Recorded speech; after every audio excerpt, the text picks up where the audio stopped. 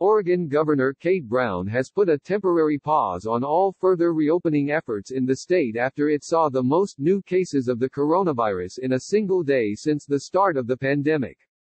In order to ensure that the virus is not spreading too quickly, I am putting all county applications for further reopening on hold for 7 days, Brown said in a statement. This is essentially a statewide yellow light. It is time to press pause for 1 week before any further reopening. Less than 3 weeks ago, the 7-day rolling average of new cases in the state was lower than 32. Now, it's above 100, according to data compiled by the Oregonian newspaper.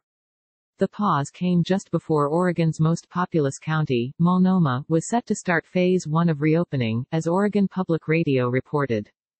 The county, which is home to Portland, was planning to have a limited reopening of establishments such as restaurants, gyms, salons and malls. It is the only county in the state that hasn't moved into the initial phase of reopening. Brown cited a number of areas for concern that the state has been seeing in Multnomah County in its recent coronavirus data. She said that hospitalizations have gone up there in the last 2 weeks, a higher percentage of tests are coming back positive, and more than 40% of new cases haven't been traced back to a source. This was not the outcome we anticipated when we submitted our application on June 5, Multnomah County Chair Deborah Caffrey said in a statement.